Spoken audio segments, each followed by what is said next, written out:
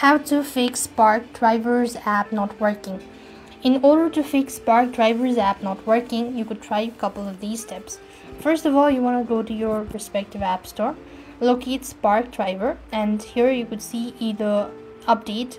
If you see update, that means you have to click on the update button, and that should be able to help you out to fix it. So likewise, the other thing what you could also do is you could also try checking the network connections.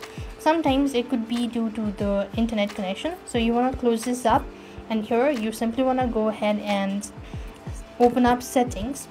And next thing what you want to do is you want to go ahead and click on network and internet, go to internet and make sure to toggle the button for Wi-Fi, and this should be able to help you out to fix it. So likewise, if the issue still persists on, then you want to open the Spark Driver app.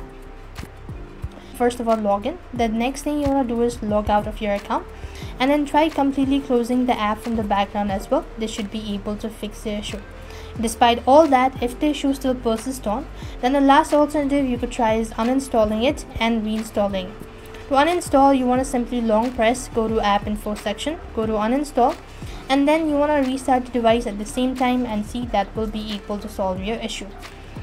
Despite all that, if nothing works out, then you want to contact Spark or check for server status, and that should be able to help. So that's all for this video. I hope the video was helpful. Make sure to like, share and subscribe. Thank you for watching. See you in the next video.